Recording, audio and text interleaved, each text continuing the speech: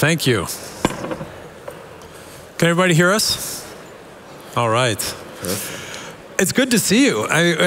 We've been working together now for 5 years, something like this, and we haven't seen each other in 2 years until about 5 minutes ago. So it's really good to see you. No, it's good to see you, mate. It's definitely been a while. Yeah. And for the audience's benefit, he just touched down in Helsinki about 20 minutes ago, so hot off the tarmac. Yeah. So I'm Seth. I'm one of the partners at Accel. We are early stage investors in technology companies. Been fortunate to partner with a lot of great companies over the years, from Facebook to Spotify to Supercell, and of course, Anyfin. And so I have the privilege today of interviewing Mikael, who is the founder and CEO. And the topic we're going to be discussing is that transition from being an operator to being a founder.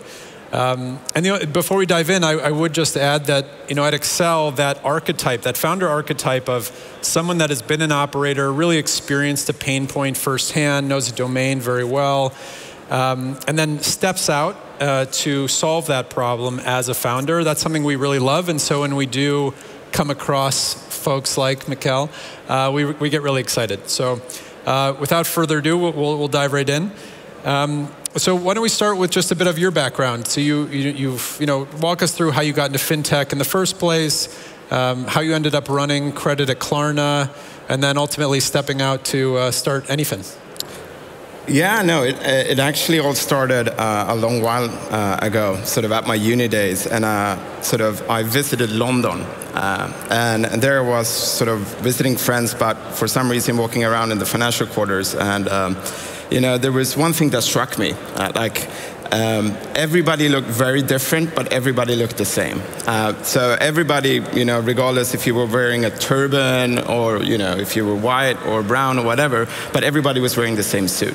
And there was a certain appeal to that, to me, sort of some fairness to opportunities. So I really had my mind set on London.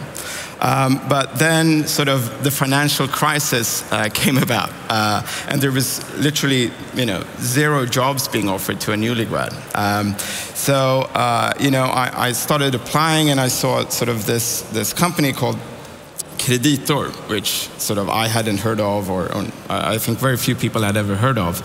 It was a role in credit risk, so at least it's vaguely related to finance, I thought. So I handed in my resume and applied for a job, and I saw everybody wearing suits, right? Everybody, and at least that was something. So I eventually got the job there, and the sort of the suit stuck with us there for a while, but eventually we started sort of dressing okay, actually, and we changed the name from Kreditor to Klarna, right?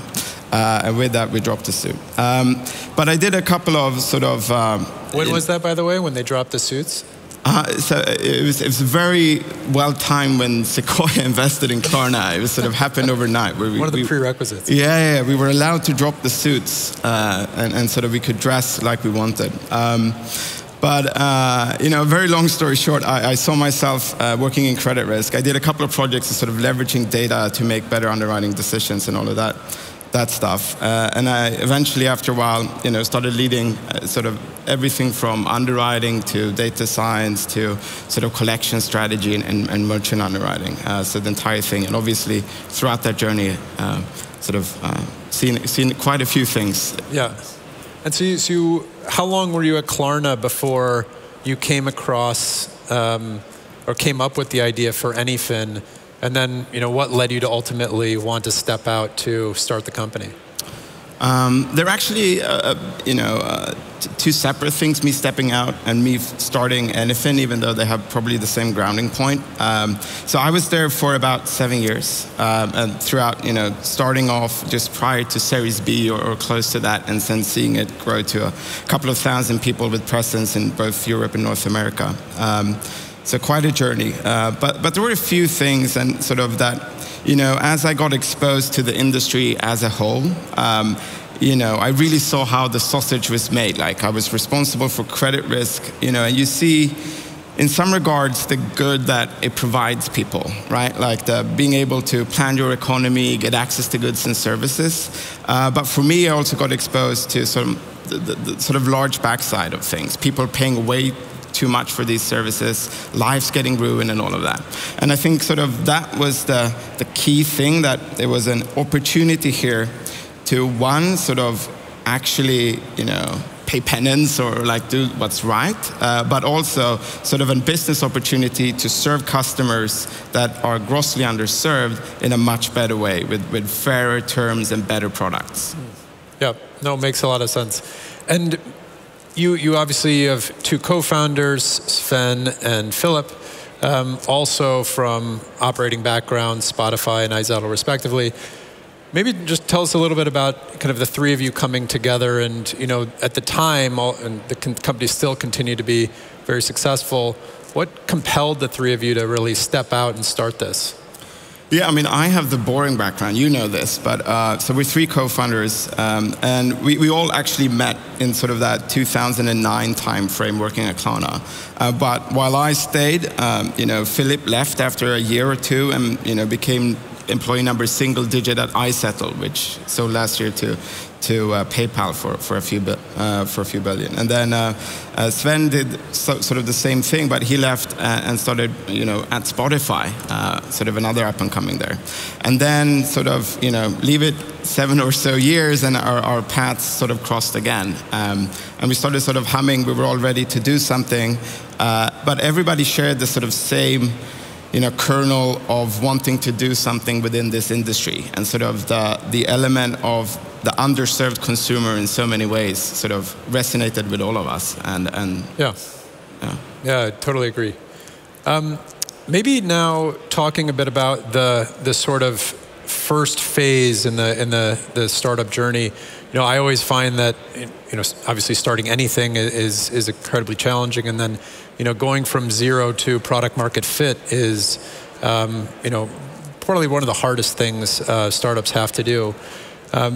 What about the operating experience that you had accrued at Klarna helped you kind of A, have conviction that you had product market fit, and B, were kind of comfortable to then lean in and invest further in that idea, and also give everyone a sense for the initial product that Anyfin was when we invested, and kind of when you started. Yeah, so what we first brought to market 4 years ago was sort of based on this insight that people are paying way too much, right? Way too much for the credit in particular. So what we launched to market was the ability to refinance any unsecured debt and give you as a customer the rate that you actually deserved. By just snapping a picture of that monthly credit card bill or servicing statement. We would process everything and instantly send you back an offer and a one-tap okay. So sort of within that, we sort of leveraged all sort of our combined 3 decades of experience, because like really without, using your keyboard, really, you've been able to actually go through a full sort of KYC process, underwriting, and be actually getting the terms that you deserve. And then sort of there were obviously a lot of things that we knew about the industry that we could leverage. But there were, a lot of, I think the most important things were probably the abstract learnings. Surround yourself with great people, right? People who you can trust to move the needle. Make sure that you sort of get excited about the same things, so alignment don't become a problem. Sort of all of those things you've seen pan out sort of in my previous experience, and sort of making sure that a few of those pieces to the puzzle were there to the beginning. But don't get me wrong, like it's still hard, right? Like it's still tough to go from 0 to 1 or from 0 to any number. Yeah. How would you sort of characterize the difference in mindset from being an operator to being a founder? I mean, obviously, there's in many ways, it's you go to work, you do something, you perform and tasks and whatever, things need to get done. But in other ways, it's completely different. You really feel the gravel under your feet, because you don't wear any shoes when you're a founder. Like every tiny bump, you really feel it, right? But there's also other things like you probably have. There's no information asymmetry. Like you probably know much more about what goes on than you typically would do as an operator, which is a good thing. But sort of me having been in that role, actually, as a founder, also understood that, well, this is something we need to try and bridge, right? And actually, would be helpful to people to actually make the flow of information free more freely, right? So, yeah. Yeah. And when that you had the initial product that allowed you to refinance your credit facility very, instantaneously. And over time now, the product has gotten a lot broader in sort of serving, now a suite of sort of financial wellness products for consumers. Maybe talk a little bit about, that journey and kind of how the product's evolved in your mind. Yeah. We started with trying to solve the largest problem that we solved, right? Where we also had an overlapping sort of skill set to go and execute on it, right? And that was for us the very high prices people pay for credit that was, detrimental to their financial health. What we learned was, in an abstract way, with refinancing something and making it cheaper, you are really righting the wrongs of your financial past, right? You are sort of taking that and making it better. And then sort of we've built upon that and also introduced tools so your economy here and now can get to its sort of full potential, and you can really do that. And what would be examples of that? So we have a few things. We have a budgeting tool to help people stay on budget. We have a subscription management tool, which sort of gives you an overview of all your subscriptions, and you can cancel them or pause them when you go on vacation. So really optimize sort of cash flow within the month, because a lot of sort of the route to a lot of financial non-wellness challenges start in sort of a short-term sort of cash. So we've put a lot of emphasis there, and sort of we've also built on that further things like we now have savings, right? Which is really about building your financial future in a way. Yeah. Right?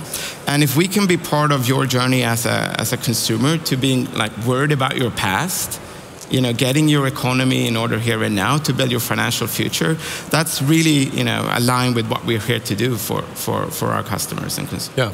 No, I totally agree. And I think that's, ultimately the mission that we, invested in way back when. I guess, you're now obviously a lot further along. You've raised over $100 million, multiples of that in credit to sort of support the product. Share a bit about, some of the key levers, as you've grown that have allowed you to scale quickly. There's definitely a few of them, I think.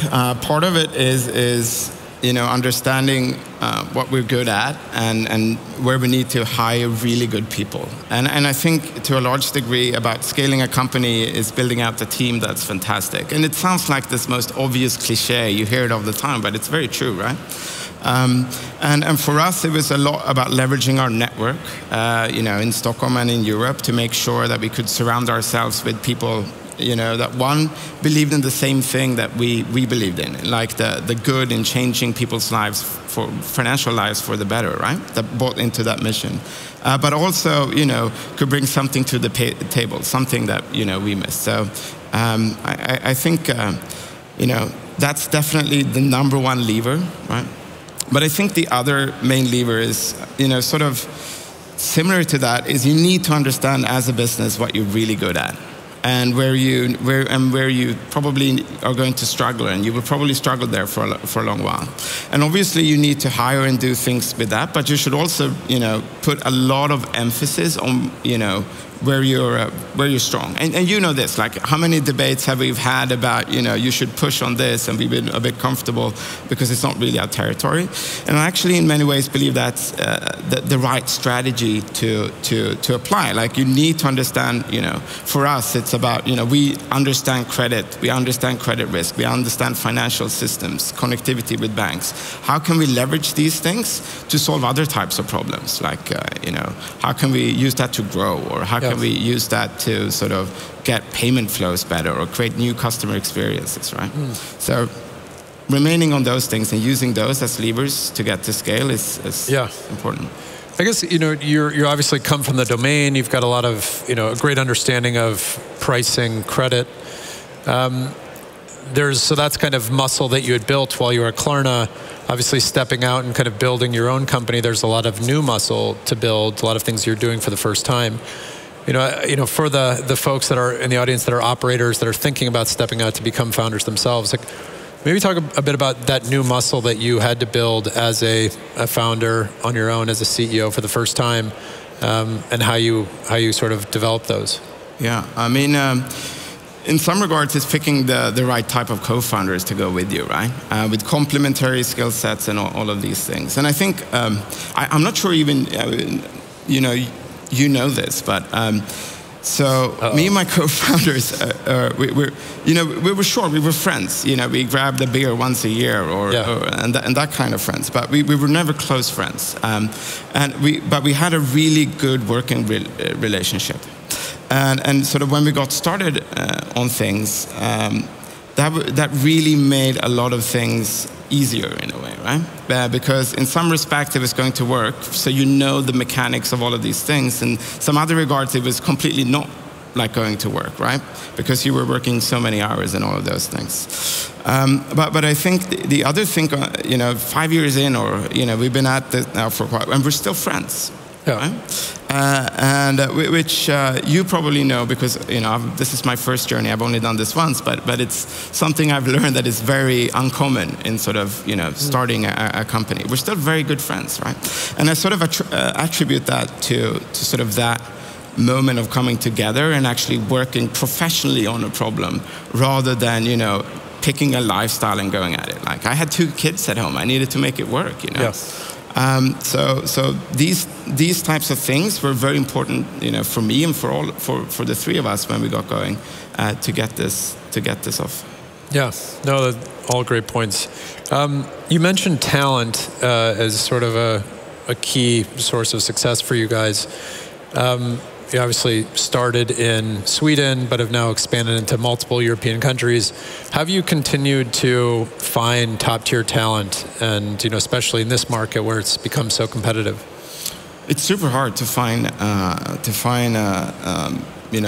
talented people, and there's a war on talent, and it's a very true one, and we feel it every day. And I think for us, you need to understand sort of where your strengths are.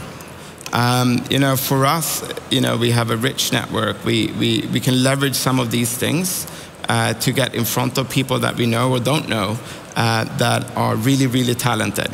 And I think for us, part of the secret sauce in getting somebody excited, and it's completely fine if people are not excited by it, but like, if you really want to go and do something which has a positive impact in people's lives and do so at scale, then we have that, and we can, and that speaks to people. Not everybody, but some people, and those people, really wanna come join us on this journey to do it. And then sort of, that's the name of the game, right? Like, you need to understand. I think I've been most impressed by that. I think there are lots of incredibly talented people in the Swedish ecosystem that have been at companies like Spotify and Klarna for many years, but have chosen to step out and join you because they believe so deeply in the mission that you're on. So I think we're increasingly seeing that as a competitive advantage in this hiring market. So we've talked a bit about some of the lessons that you've learned along the way. I guess flipping that around, is there anything that you would have done differently, aside from maybe working with us? Yeah, that would be number. No. I'm happy, for the record, very happy to work with you for the last few years. No, we've done a ton of mistakes. A lot of, quite a few tactical ones along the way, right? But I think it's more of a funny anecdote than something. But when we got going, and you know this, right? Like, we decided we wanted to make it easier for people to refinance. So sort of the 2 bets that we had was, one, the pitcher enabled us to do so seamlessly. But the other one was, we don't need an app. Instead, let's actually focus where people already are, which is in SMS or on Snapchat or wherever you are, and you can sort of within that vehicle transact with us and carry out. And that was a complete dud, man. Like, I'm not sure why you didn't advise us against it harder. Seemed like a good idea. Build an app instead. So that was, I think, on the sort of tactical side, one of the largest mistakes that we had. Sort of on the more general sense, I think capturing momentum is one of these things which I think, I've really learned throughout these years is super important. Because if a ball is rolling, it's much, much easier to change it or get it to accelerate that than if it's a standstill object. And I think it goes in both ways. Like when we've had that momentum to really come and sort of leverage that harder. And I think we've been a bit shy many times in sort of really making use of that. But also other times when, the ball isn't really moving, to really, take a step back and really think about, how can we get it in motion and then get it to accelerate rather than trying to get from 0 to 100, in a heartbeat, right? Yeah. Yeah, no, I think all great lessons. And, I think no startup journey is, just up and to the right. There's lots of kind of ups and downs along the way. I guess when you think about, again, back to potential operators in the audience that are thinking about stepping out to become founders, what would you advise them to do as they sort of kind of crystallize their idea about, that company that they want to start, so that they are sure that they have conviction to step out and do it themselves?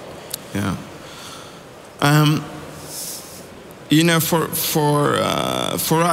One piece of advice here is really to understand where your strengths are in the more abstract sense, and figuring out what industry that you can operate in with, effectively and efficiently, more than figuring out what the exact product is going to be. For us, sure, there's this moment when we were brainstorming where that sort of, this is how the first product is going to look like, and this is how we can make it seamless and frictionless. But the fact of it is, we all got together. We had picked an industry. We had understood what we could do and how we could do certain things. And then we figured out what the exact product mechanics would look like. And we have a very differentiated product and a very differentiated offering towards consumers, but it all started in the other end of the room, right? With actually understanding the broader strokes of what we were trying to do. And I think, if you're an operator right now, thinking about one day, going out and solving a new problem and making the world a better place, don't get stuck in this, like, I need to find this idea. I need to sort of figure out this thing, and then all my problems will go away. Because the fact is, no problem will go away. You're still going to get stuck with 90. You have just figured out one out of the million things you need to solve for in order to build a company, right? So, yeah. Yeah, and I guess your story has evolved not only in terms of the scope of the product, but also the new geographies that you've expanded into. I know you've launched Germany recently. Yeah. Maybe kind of talk a bit about that journey, kind of the geographic expansion, and how your experience at Klarna helped you. I mean, we really stole a page from that book and from the previous operating journey. So, we're HQ'd out of Stockholm, which means that the domestic market is a relatively small one, right? But actually having seen the sort of inner workings of Klarna's, the Spotify's, the Accel, we very much from day one realized, like, well, if we actually get to where we want to be, Sweden won't be enough. Which means that, we had that in mind when we built out the product. So firstly, like in the abstract sense, the product needs to sort of work. Not that you need to have everything figured out, but it needs to work on multiple markets. But also, when you build sort of your systems, there's shortcuts that you can take, and there's shortcuts that you sort of stay away from, because like if we do this well, a year from now, we're going to tackle a new geography. So right now we're in 3 geographies. So, we're in the Nordics, we're in Finland, and then Sweden, and we also are in Germany, and we plan to open up and continue to expand further into 3 more next year, right? So, we really, and that would never have been possible unless we, from the sort of first day when we got going on this, really had that in mind. We need to build something which is at least pan-European. And maybe just to add some color to that, what's an example of a decision that you made early that maybe slowed you down in those early innings, but kind of longer term has allowed you to expand internationally more efficiently or quickly? I mean, there's small decisions that you make on the product side when you build a system, right? Like you make sure that you can tackle currency, which is a big thing in your systems from day one when you build it out, right? Instead of just assuming, or multi-language being another one of those things. But those are, I think, more the tactical things, not as interesting. I think if you spend 5 minutes on the problem, you realize that those are the things. I think the interesting things are more of the softer aspects yet again. Like, the people that you hire, are they well connected in Sweden, or is it actually a benefit for them having a playbook and know how to speak to people in the UK when they're raising debt, for instance, right? Yep. Like all of these things, you can think about it in the small scale, or you can open up your eyes a bit and think ahead a bit. And I think we, if anything, did a fairly decent job in that in the early days. Yeah, no, totally agree. I see we're short on time, but I would be remiss not to ask you about fintech more broadly, given it's just been such a compelling category across Europe. It's certainly produced a disproportionate amount of value, for investors in Europe. So leave us with kind of your parting thoughts on, what is most exciting to you in fintech right now, beyond Anyfin, of course. I mean, I think the larger trends are very interesting and appealing, right? I think what you saw in the early stages of fintech was a lot of people jumping on opportunities in terms of business value. You saw people going out and doing lending at usury rates, or getting to a niche core of customers that would underserve but price it super high, right? I think what's happening now with sort of a bit of a separation of the front end and back end, but you see companies actually taking a bit longer term view on how they can provide value to customers and viewing it as a relationship. I know we certainly do. And really making sure that you stay true to that, right? And I think, with the influx of capital that has happened over the last decade into fintech, et cetera, the sort of longer term outlook is also much more of a viable one, right? So I'm happy to see that. I think, in some of the earlier gens in, TransferWise, what happened with, remittance and putting pressure on that, and you see it in, definitely in consumer lending happening now. So, very interesting times ahead.